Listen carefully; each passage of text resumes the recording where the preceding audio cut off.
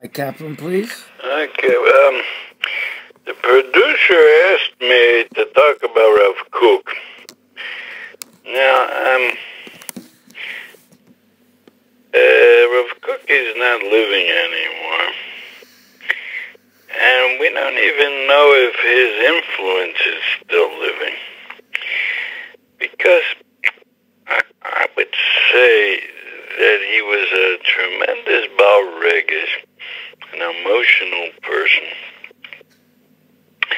And he wrote things he was feeling. He was feeling Ruchnius, feeling Kedusha, feeling the closeness of Hashem.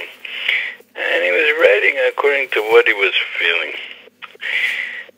And what did he paskin halacha l'maisa, what to do? It could be we know, it could be we don't know. There are different gearses, there are different shmurs, different rumors, different sources that say different things. Whatever you want to say, he was definitely a tzaddik. Of course, you have to always remember what Rav Nachman Breslover says in the Sibur Maises, that there was such a thing in one of the stories as crazy tzaddikim. How does he say? Mishugoyim, is that how Mishugoyim, they mix the dust. There was a dust and they one dust you come a tzaddik, and one dust when you they become walked a over it, and then there's dust that made people tzaddikim, and when they mixed the two dusts, came out tzaddikim mishugoyim. I mean, there is. I don't think it's so nice to use the word meshuga and Rav Kook, but I would say confused. His tremendous emotions led him in different directions, and he definitely made mistakes. There's a video that's available that you can find it on the internet, where you see Rav Kook and Rabbi Yosef Chaim Sonnenfeld. They went into some great minister, or I don't know who it was, but like a long line of people went in, the Choshev people went in to say shalom to this great Messiah that came, maybe it was from England.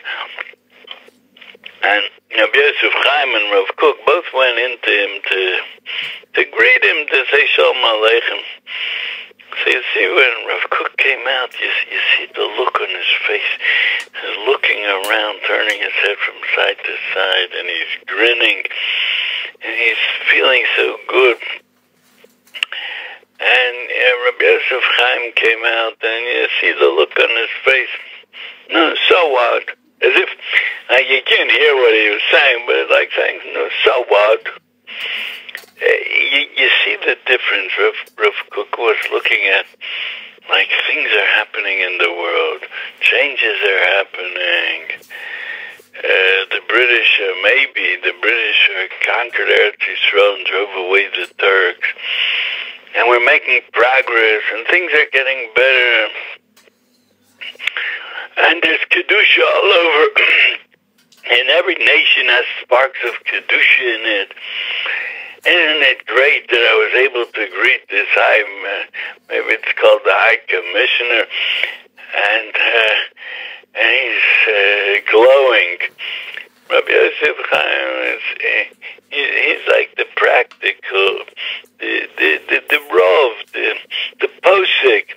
Like he's saying, is this? It's as if he's saying, is this what's going to get us closer to Avodas Hashem? Is our limud Torah going to get better? Is our kiyum mitzvahs going to get better? If yes, so good. If not, so no. And so what? And what's a sar? What is it? A goish kesar, hayam kanu mocher bakever. So what? And that's how he's looking at it. And you see the difference. That's the difference between the two drochim. Now, I don't know. I said in the beginning, it's very Rav Kook's derech. What was his way? If he would today see those that follow him and those that go in his ways, would he say, this is what I meant? I don't know. Well, Rabbi Kaplan, one What? thing, since you mentioned this, about the people that claim to go in his ways.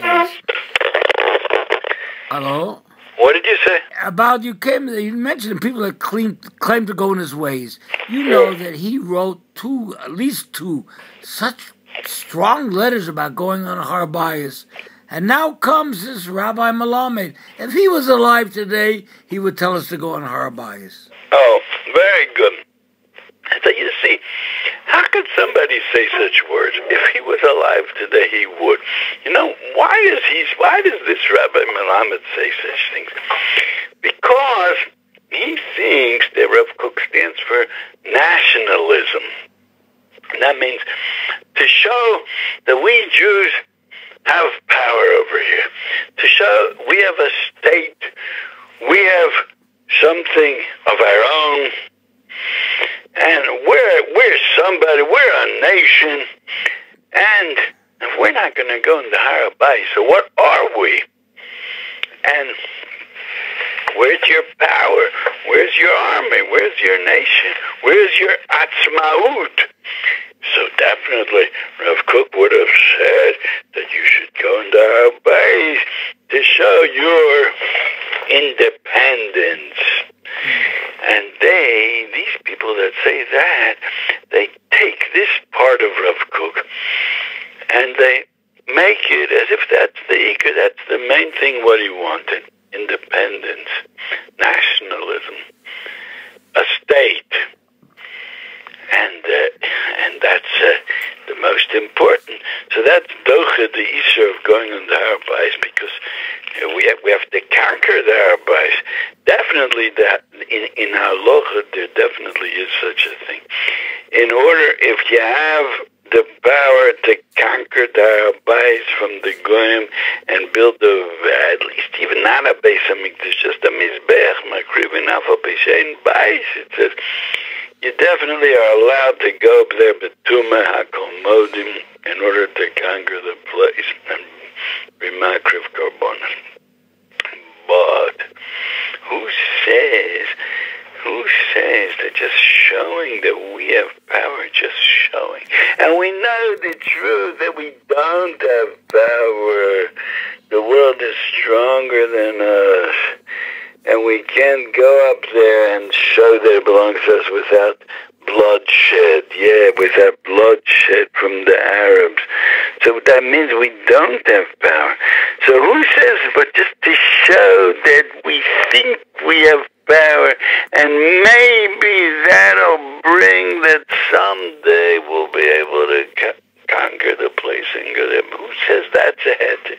Gedolei Yisrael say that's not a heter, because Rav Yashiv said it's also. I mean, I don't even know if you need a Rav Yashiv for that, but he definitely said it's also. Shimon Peres came to visit Rav Yashiv to hear from his mouth that it's also to go into har bayis. Don't can asur. So, I'm saying like this, and those that made nationalism a ikar in our life, they can't understand how could it be, and Rav Kook was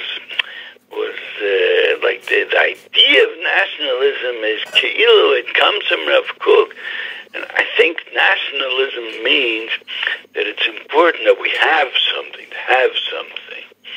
Means there's India, and there's Pakistan, and there's America, and there's Iceland, and there's who knows what, and there's Luxembourg, and there's Israel. Wow, amazing. We're a nation among all the nations.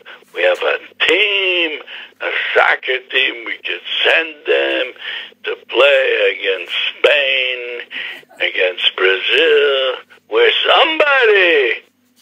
That's important. If that's important, then you could walk on the har bayis. So Rav Kook said you can't walk on the rabbi. But that was before we had something. But now that we have something on Medina, so you can't block us, so you definitely can't. That's how his mind works. Now, my criticism of Rav Kook is I don't believe that he meant all that. He didn't mean that. He didn't mean to say that you could take nationalism so far as to be matir Isser because of it. But my criticism is that the Toldos Sam, what came out of his Talmidim was such a person that could say such a thing, that if Rav Kook would have lived, he would have said such a thing. That's a tain on him. That he gave a michshel, he put a mokum litos in front of the Talmidim Shaloshim Shu called Tzorkon, and they are able to say such a thing. And I think, and I'm not one to go dig into the hidden ksovim that are left. We know that his son, this I heard from my brother's grandfather-in-law, that means his wife's grandfather, that he was a Talmid of Merkaz Arav, and he said that he has... Can we say his name, Rabbi Kaplan? Yeah. Can we say his name? His name was Rabbi Avram Gurovich. Rabbi Avram, Moshe Gurovich. He has a son, Rabbi Avram Gurovich.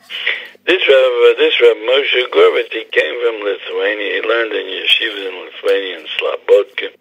He came to Eretz Yisrael and he learned in Merkaz Rav.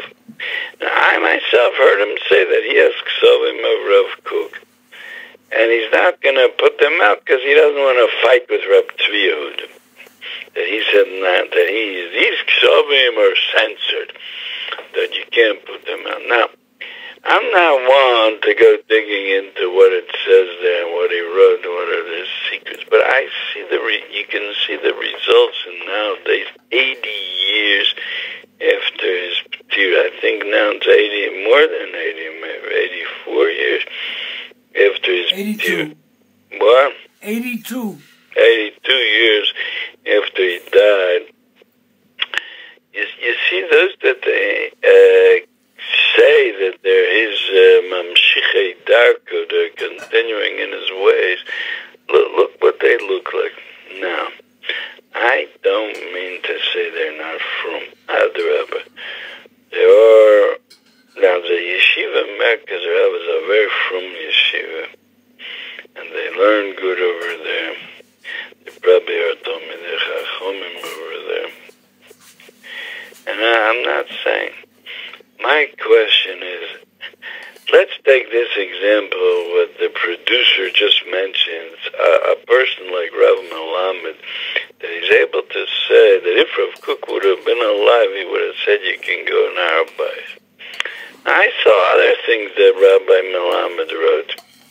I think he wrote against he was mezalzel in the Chazon Ish, that the Chazon Ish was against the heter mechira of Shemitah.